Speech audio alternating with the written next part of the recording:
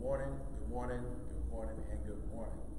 I'm Minister Clayton Bridget, and we'd like to welcome you to the Fort Leavenworth Multicultural Gospel Service Bible Cornerstone Table Talk.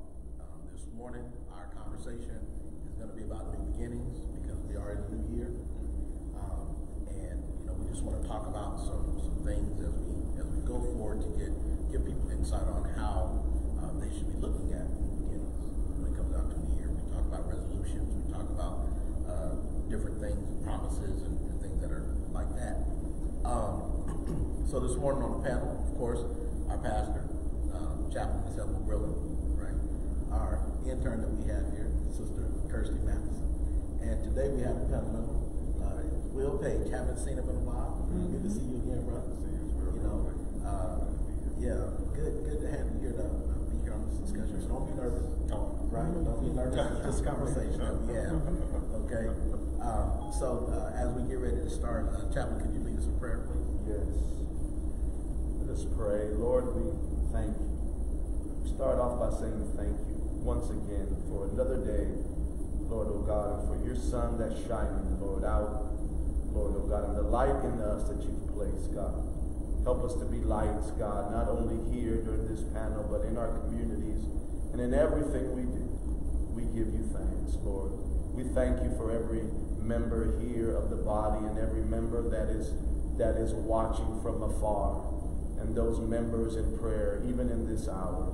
We thank you. Guide our footsteps, Lord, and our words this morning. Let it impact the hearer, and let it provide strength, God, and comfort to those who need it. In Jesus' name, amen. Amen. All right. So just on the New Year's Sunday, I came with the same topic, and came out of Ecclesiastes 3. So one of the things I did mention during my message was, resolutions and promises and things like that. And I think I told people, I don't do resolutions, I do lifestyle changes, right? And those tend to stick with you when you tend to do something different with your life, and you tend to move forward with whatever it is that you decide to change. So the question that starts off the discussion is, should people make resolutions just at the start of the new year when it concerns God? You have people say, hey, I want to go to church more, I want to read my Bible more, but do we just have to do it when we start at a new year? Why can't we just do that anytime, during our daily life? Chaplain, I'll let you start. It's a good question, good topic to discuss, because we've been reading through the Bible this year, last year, this year again, and we're in the book of Exodus. It's come out of Genesis, and you hear the story of the patriarchs, right? Resolution, the lifestyle changes, was when God spoke to them and inspired them. And so throughout, it's not just at the beginning of the year, right? You look at the different Jewish feasts, right? The patriarchs of old, their feast days. Jacob's ladder, he was sleeping on a rock, and God appeared to him and showed him angels ascending and descending. Well, even that dream changed his life and his perspective, and the things he went through, right? And so I think, to answer your question, I think it's an everyday thing, and it can be, and it's in every season that every day God is speaking to us and wanting us to grow in Him. I think that it's traditional when we consider the new year. That's an opportunity, if you will, to do some things that you haven't done before, or as you're reviewing the how you performed the last year, maybe some things that happened in the last year, you may purpose or endeavor to do better next year. So I think traditionally that's a mindset of most of us, and which I think that's okay. We should be endeavoring to do better, purposing to do better than what we have before. But as it relates to God, God just wants us to start. Yes. All right. He just wants us to start. And so Scripture says that if you draw nigh to me, I'll draw nigh to you. Yes. There's no conditions around that. There's no conditions before that. There's no conditions after that. Meaning that if today, if I start drawing nigh to God today, He'll meet me where I am. But if you were to do that at the beginning of the year, God will honor that. He'll honor that. He'll honor that whether it's at the beginning of the year or He'll honor it if it's in June.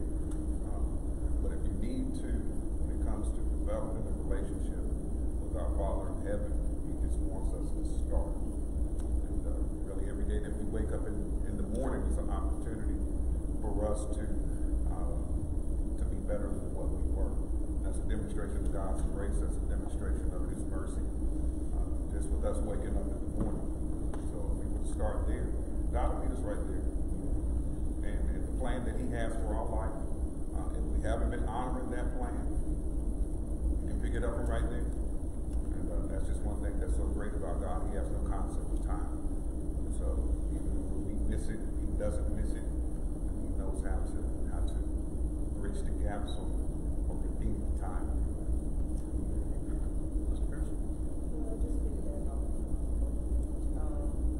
I think, to be honest, New Year's resolutions should be every day.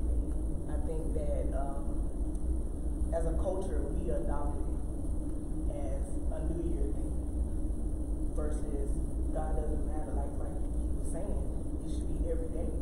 So, with that being said, instead of making resolutions, we should make commitments. So, and it requires training, practice, and discipline. So, and what does that look like? Stand in the Word, prayer, So, and that's just my take on that. That's a good thing.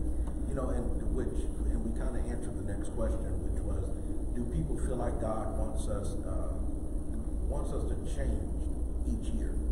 I think that God doesn't want us to change each year. He wants us to change when we change, and He wants us to make that change and stick with it. Kind of like what you said, commitment, right? Drawing closer to Him, right? I think that as people, we feel like that we can do it anytime we want to anyway, right? Oh, I got time. I'm just 22 years old, or I'm just 40, and I might, we don't know. Most of the time we have more days behind us than we got in front of us because we don't know what tomorrow's going to bring. Kirsty, I'll let you start off now. What do you think? Yes, there are many perceptions about what God wants, but in order to know what He wants, you have to know Him. And by knowing Him, it's to stand in His Word, be committed to Him, doing the work. He said it wasn't going to be easy, but He'll be with you throughout the whole journey. So, and by way of making those changes, you develop spiritual maturity. So, with that being said, like I said, you have to know Him in order to know what He wants. Right. Okay. Yeah. Just change. It starts with the concept, right? Because in its relationship, right? If and why I say concept, because our perceptions of what following Christ is. Because following Christ came with a cost to every disciple, right? Matthew, tax collector. Leave, what you're doing, putting some money in your pocket and defrauding people. Leave that and follow me. The sons of Zebedee. Leave what you know, the fishing. Come follow me. So, in walking with Christ, it comes with a cost. And that, and even Christ developing these disciples. We talk about discipleship. He would rebuke them. He would tell them what to do. Go out, go over here, and when you go over here, you're going to meet a man, and tell that man this. So He was developing and leading them. And a lot of people find it hard to follow, right? And that's why I say perceptions, concept. Because the maturity in Christ doesn't come with how many years you are in a building. That doesn't determine maturity. Right? Just like we know today, just because you went to buildings in high school doesn't mean you mastered the concepts. Right? Because a D is still passing. Right? Hear that all the time. So sometimes it just push you along because hey, this troublemaker out of school, you've been here all these years. No kid left You know what I mean? So and why I say that is because when we come to Christ, right, the Word of God is supposed to cut us. It's supposed to poke us. It's supposed to let us know, well, wait a minute.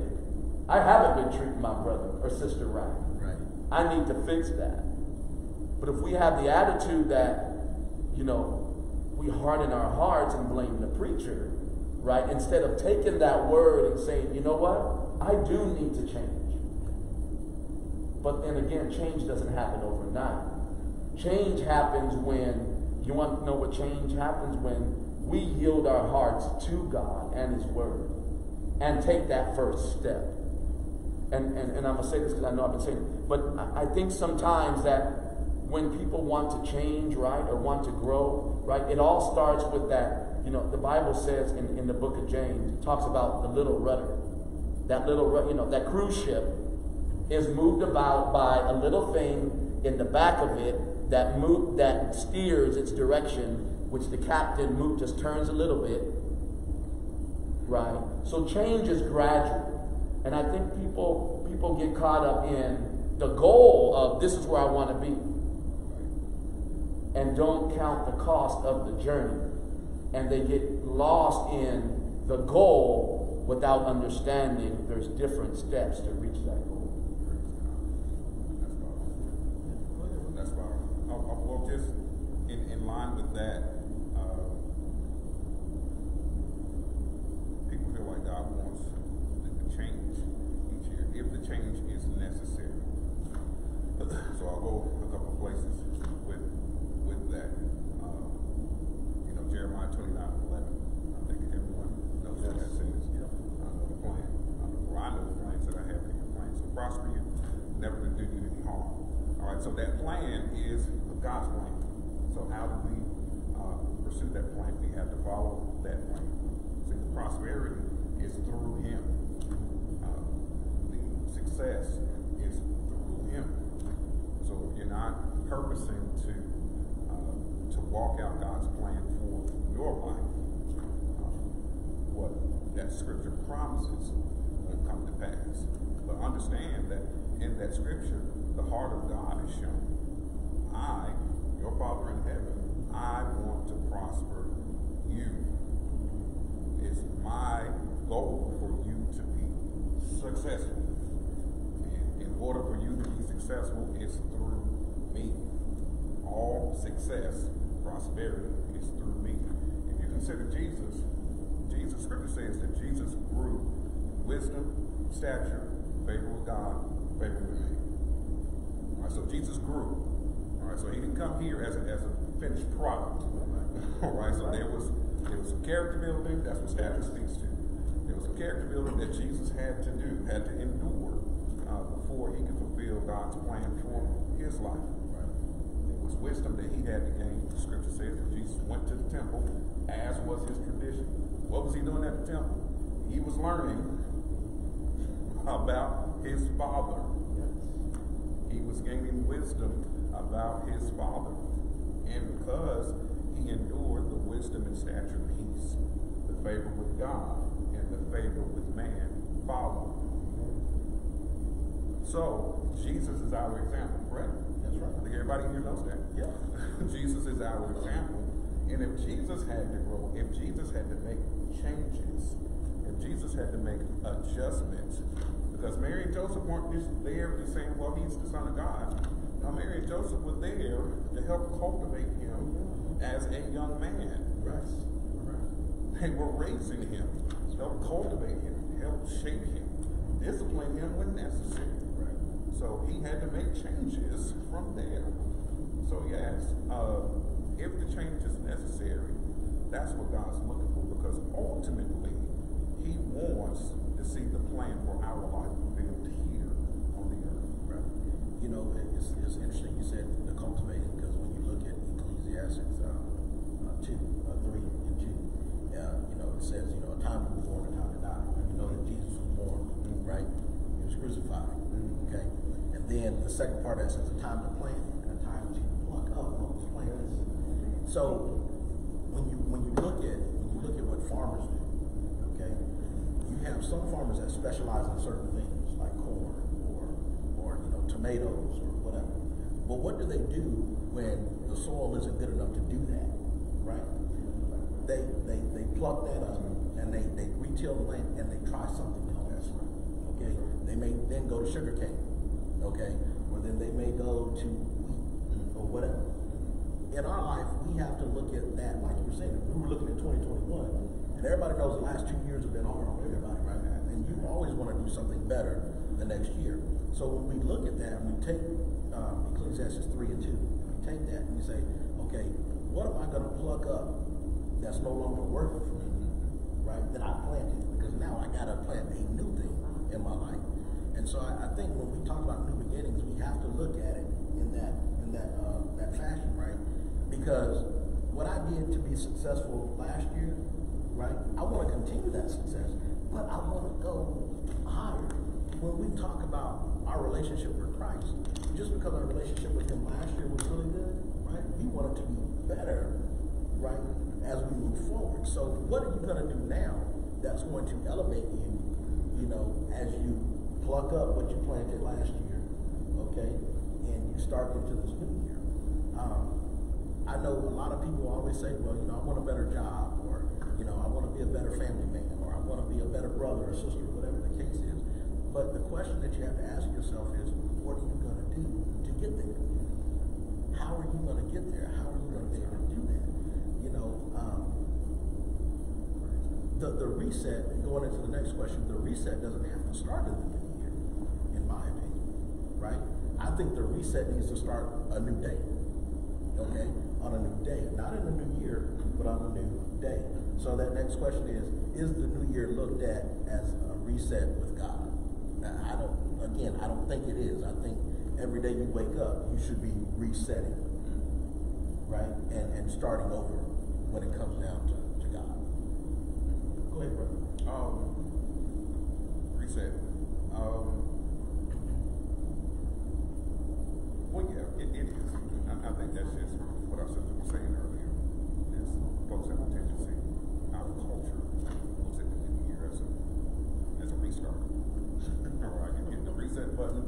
All right, I jacked it up last year. All right, so this year, let's try to do it a little bit better. Right. Let's try to do it a little bit better this year. And I don't think there's anything wrong with that in the proper context. For us as Christian believers, Scripture says that His grace is new every morning. Yes. All right, rising of the sun. God renews His grace and mercy with the rising of the sun. So every day, and that is the nature really of our Father in heaven, He's showing us His heart through the Scripture. That with the rising of the sun each morning, my grace and mercy is new. So every morning that you hit the ground, reset. I've got another opportunity to do it better than I did yesterday. You know, 1 John 1 and 9 was established for Christian believers. And it says, if we confess our sins, He's faithful and just to forgive us of our sins and cleanse us from all unrighteousness. So that kind of supports Old Testament Scripture that if, you know, we confess our sins and cast into the sea, never to be remembered again. So you repent. All right, Lord, forgive me. I missed that one. I didn't walk in love that time, Father. Forgive me. Right. All right. As soon as we say that, reset. Right. He hits the reset button, tosses that. All right. From here, start doing better. Yes. Yeah. Yes, and it goes in line with the Scriptures, right? You know, in Romans 12:1, I beseech you, therefore, brethren, by the mercies of God, that ye present your bodies a living sacrifice. You know, you look at that, right, that's a David. Paul said he died daily to himself, his pride, his ego. He put that aside to do the will of God. And if we look at it like that, according to scriptural, beliefs and principles, every day our life is a sacrifice to God. And you think of sacrifice, that means it doesn't come easy. And it doesn't come easy, this Christian life for a lot of folks, but it's that submitting yourself. Because it's not easy, right, when someone cuts you off or someone is doing you dirty and you know it and you really want to tell them a piece of your mind. But you have to shut your mouth and say, God, Praise God, come on. This is yours. Come on. This is yours. That's sacrifice. That's right. That is, I'm going to present my body. I have to submit to the will of God because I know what His word says. Vengeance is mine. I'm going to submit. And act like nothing ever happened with that person. Is that not sacrifice, right? But just think about just think about what the Old Testament believers had to do, and they had to bring a goat, grab it by its horn. That goat knew where it was going. Right. That goat knew, and it was bringing resistance. It did. Like, you don't think those animals talk to each other? And one band over here, and they know that they don't hear that band anymore. It's dead. It was put on an altar and sacrificed to God. That took effort, and then you had to bring your best, and you had to bring your best, and it was your money maker too. That's what life. Think about it. You had to bring your best before God, and your best was what was bringing forth your income to help you prosper. So in essence, you were saying, you know what, God, I'm trusting in you. I'm bringing you my best and my worst, because in that there was you were also bringing your faults and failures. That's right. Before Him. And so when we think about it, that way, our lives every day, it's a reset. Yesterday's gone. Today I'm in need. You know what I mean? Yesterday's over, Brother Sam. We can't go back and change anything about yesterday. It's gone. We have to move forward in the new.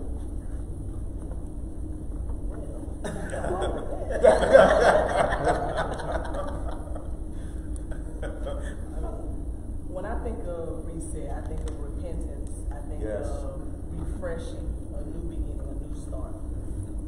However, grace and mercy is what really comes to mind when I think of reset. Yes. It's a second chance, and we take it for granted each and every day we wake up. The air that we breathe, opening our eyes, walking on our feet. That's grace and mercy. Yes. I'm going to unpack a whole lot of that. But I wanted to say something because when the brother was speaking, I thought about the promise that Abram, right? God let him change his name, Abraham, right? Father. In other words, the promise encompassed his whole lifestyle. Okay. God changed his name to just Abram to now Father of many nations, Abraham. So it wasn't just a promise, it took a lifestyle change.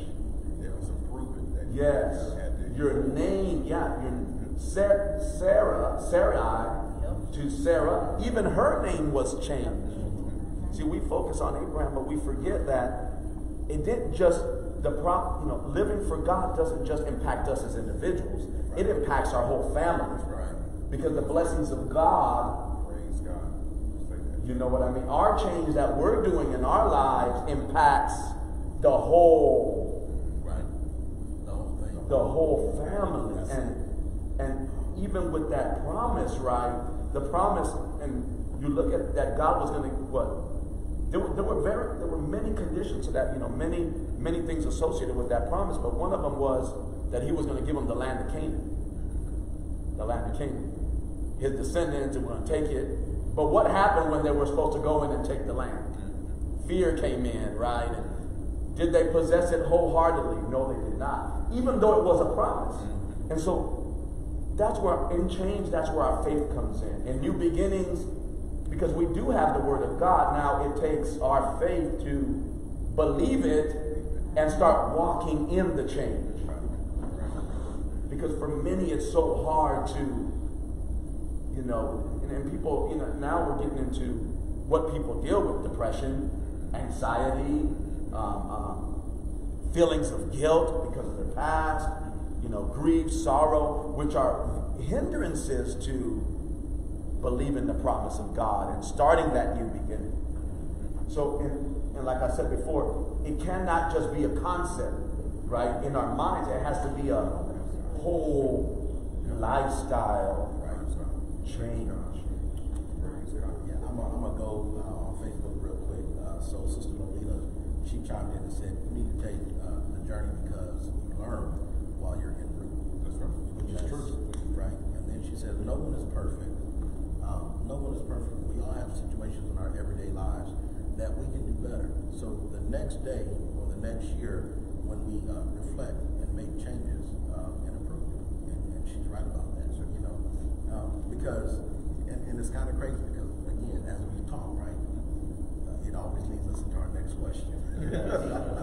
Okay, and so this next one is a doozy, and this one right here, there have been so many people ask this same question so many times before, and you'll get mixed answers, right? And you'll have people to say, well, I don't know. So the question is, because we serve a God who is the same every day, right?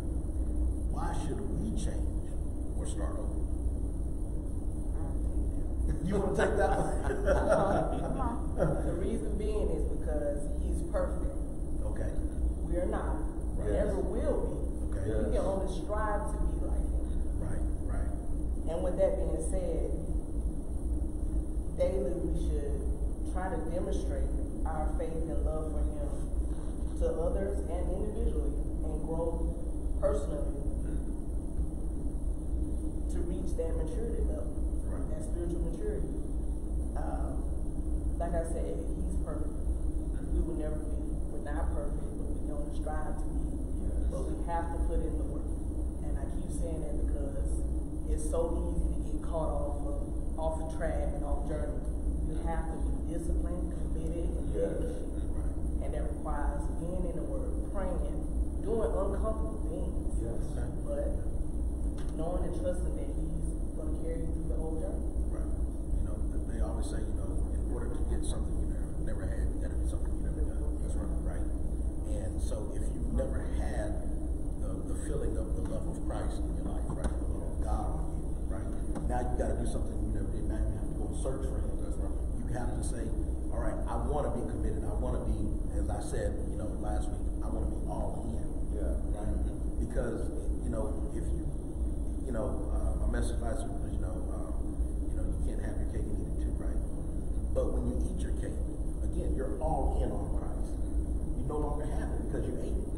We got to be all in on Christ. And so I think when you take that plunge, you're deciding to make the change. Just like you said, he's perfect, right? He created us. We didn't create him, right? And so for us to try to change who God is, right, is almost trying to ask somebody to change their style of worship, or asking somebody to change the way that they speak, or the way that they dress. You know what I mean? Because they're all in on who they are, right? And we can't ask people to change, right? That only comes from God for them to see that change to manifest. You know what I mean? So you're right. He's perfect.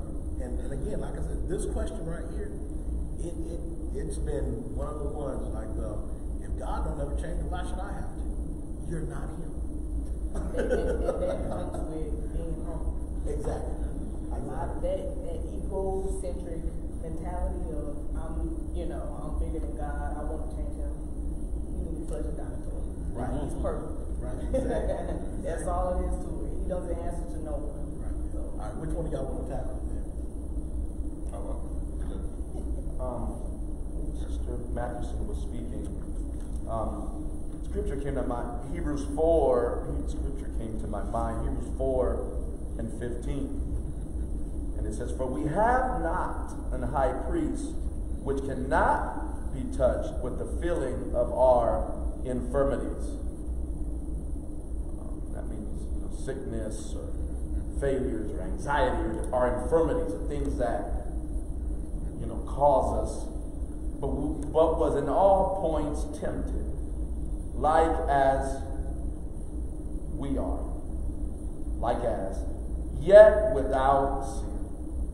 So it goes into what the brother said, that spiritual development of Christ, and why he took this journey. The high priest took this journey in being in a body, in the form of man.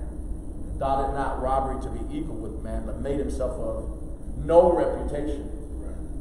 We think about that. He humbled himself, walked and went through the things that we would go through.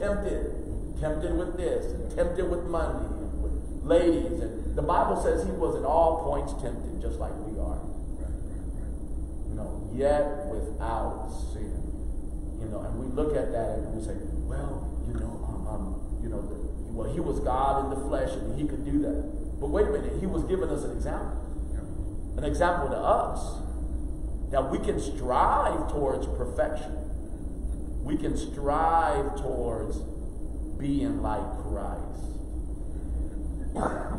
Because the goal of it all is when he comes, will he find faith in the earth, right? The goal of it is purifying, perfecting the bride, right? Clothed in white, right? And you ever thought about why we wear white at weddings and black at funerals? You ever thought about that? No, not really. I thought it was a why we do that? Why is the bride clothed in white at the marriage supper of the Lamb? Because it signifies purity, virginity, right? It signifies, because that's what consummated the marriage. That's what, hey, you were, and I know society and cultures have taken away from that. But there's a purpose in what God is doing in us. And if we as believers are not allowing the Word of God and the Spirit of God to lead and perfect us, then are we disciples? Are we? I'll chime in. Sure. So I know we're unpacking a lot. That's powerful. But it's just that why should we change when God is the same and He is? And our sister, she summed it up perfectly. God is perfect. But the change, Scripture, as we know, is steadfast. All right. Scripture was established before either of us on this panel. Yes. And it has withstood the test of time. Right. So it's unchangeable. So for us, we know that if we set our faith in that the promises of God will come to pass if we hold on to them. Amen. But it's just a change that's necessary for us. We have to make adjustments in the interest of being going in the same direction that God is going. That's necessary, right? And it's not easy. That's where our faith comes in. That's what the chaplain spoke to, that he hit the nail on the head with that our faith comes in the interest of getting us to our promised land. Yes. Because there is a promised land for each and every member of this panel, each and every member that's here today watching, and folks who are online. There's a promised land that God has for your life. Ultimately, we're all going to heaven. All right. So that's the end goal. Receive salvation. All right. Boom. Punch your ticket. You're on the way to heaven. But until we get there are things that we need to do in the interest of establishing the kingdom of God, furthering, advancing the kingdom of God. And that takes adjustments. For me, since I've known to do it, I won't go too long. Well, since I've known to do it, beginning of the year, and I was raised in church, we did watch night service, and I think that's one of the, my mother still honors that. It's nothing like bringing the new year on your knees. So, the old folks would say that you bring the new year in on your knees. But since I've known to do it, I consecrate myself, if you will, because I've been walking this way for some time and serving God for some time. So I'm committed to it. But on that journey, we had to make adjustments, tweaks. Yes. It's like, all right, so beginning of the year, I consecrate myself. All right, Lord, I believe I'm where you would have me to be. I believe I'm doing what you would have me to do. However, if there's something else that I need to do, let me know what that is. I'll start doing that. Right. That's really consecration. But your faith is tested when you make those commitments. Prime example of that, you want to take Jesus in the Garden of Gethsemane. 4 times he went to pray. Jesus knew what he was here for. It took him 30 years before his ministry started. Jesus was born to die. He knew that. 4 times he went to pray. Each of those prayers, Lord, if there's any other way for me to do this, let that be done. But your will be done. 4 times he prayed that because he knew that his life was going to have to be the ransom for sin. He was going to pay for our sins. So that took consecration, that took dedication, that took a commitment. He knew what he was here for. But before he experienced death, there was going to be some ugliness. All right? Satan took his mask off, if you will, in that period. But it was 4 times. And Jesus had to consecrate himself. All right, Lord, not my will, your will be done. So that's just for me, just speaking to, when it comes to the consecration piece. And that's something really I believe is necessary for all Christian believers on a daily basis. We got to make those adjustments because the fact of the matter is there are people in this world who will never come in contact with Jesus unless they come in contact with you. Yeah. That's the reality of this Christian walk. That's why we should be willing to make those adjustments because ultimately we want to do what's pleasing in God's eyes. That's the end goal. We're all going to heaven. It's going to be great when we get there. But until we get there, there's those that we need to impact. And they won't be impacted unless they come in contact with us. Sister Melita responded, and she said something very similar. She said, also, only through prayer, spending time with God, seeking his voice, can we make effective change. Our goals, our dreams, and our aspirations must be centered around God's plan for us. And that's true. It has to be centered around what it is that, God wants for us and not what we want for us. That ongoing joke. You want to make God laugh? Tell him your plans, right? Because he does have a sense of humor, right?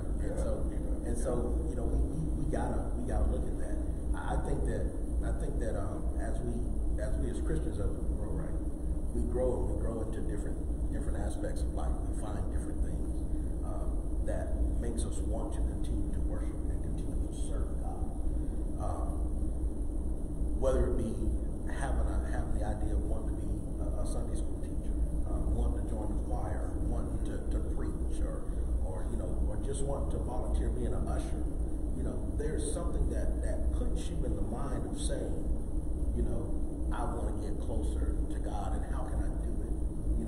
How can I make my change? How can I start over? How can I be a new person? Because it says in the Bible, right, when you repent, okay, you are now washed of your sins, right? The old person has gone away, and God now looks at what? The new person, okay? He looks at the new person. So when we talk about new beginnings, we have to look at that scripture and think about it, right? I'm repenting for my sins, and essentially God is what? He's forgiven and forgetting. Okay, and that's what it is. That's what we get. You must forgive and forget. That's what we get that. And so he is forgetting who you were, right? But now he's looking at who you are and who you are going to be. I just want to chime in for being too far away from that about the change also. Sometimes he said the change wouldn't be made unless you met the other person. So you have to change the people you hang around too to That's make true. that change. Right. You can't be hanging around the people down there at Club so-and-so. You change the people that's there in Club Jesus. Right.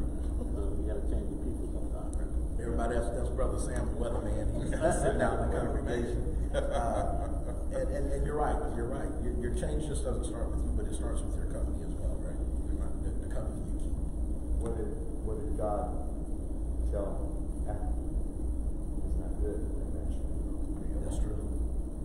Say that again, didn't hear you. It is not good that man should be alone. He was alone in the garden with the animals.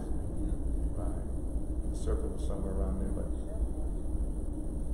and that's where it goes to, right? No man is an island. And we all are in this journey, right?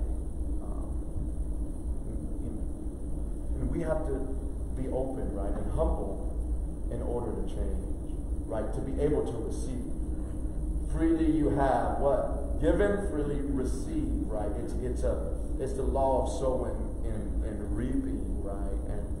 And Brother Sam is right. Your surroundings, right? It is important who we have by our side. That's why he talks about not being unequally yoked, right? And that goes back to the concept of harvest and reaping. That's right. Because you're not going to put, an oxen and a bull, right? Or oxen and a lamb to plow your field, because one is going to not contribute. So, in other words, don't be unequally yoked. And believers, some get into these relationships where it's not what God wants for you. Show me a sign, Lord, that I should be with this person. Well, the sign is already here. He's told you in his word, don't be unequally yoked. Show me a sign, Lord. Should I be with this person? Well, wait a minute, is this guy, is this person a believer or an unbeliever? Right. And how should you know them by the...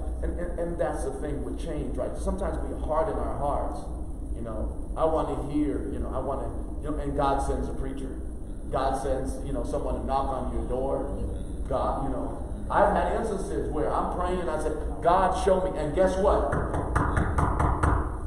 Someone's knocking on my door. That's right. I want to know the truth. Someone's knocking on my door and bringing forth, wow, and we're discussing. And that's a God moment. Like, come on, what are we wanting? God to come down and write in the clouds, and show us a sign when he's given us the body, right? The body heals itself. When you have an itch in your back, is your foot reaching towards your back to scratch? No, your fingers are, right? Your hand is reaching to scratch it, right? That's the beauty of the body being alone, right? It's not good that man. And so, in other words, we're all in this progress and in walking together, right? And we ought to be edifying one another and uplifting one another. And it's okay to pull the brother to the side. Brother, I got to talk to you. Right. You know what I mean? What you said offended me. You know what I mean? I didn't mean to do that. It was. You see what I'm saying? We can't walk around here holding grudges of things that have happened thousands of years ago, or seconds ago. I won't say years ago. Right. Seconds ago. Minutes, hours, right? Yeah.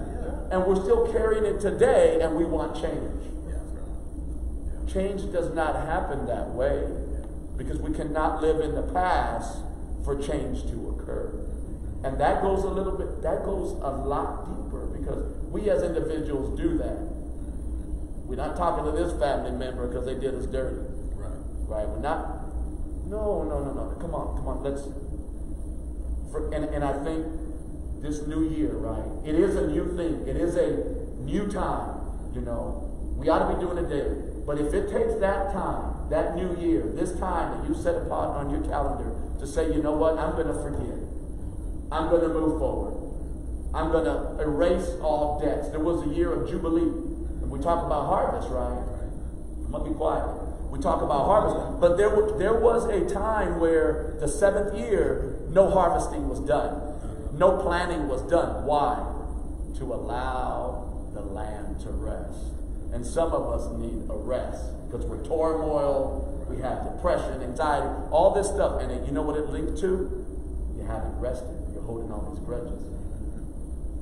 Now is the year of Jubilee. You know what? I wish that all debts were canceled by my credit card company on the 7th year. Right? But some of us need to do that. Cancel all your debts. That's where new beginnings happen. Cancel your debts.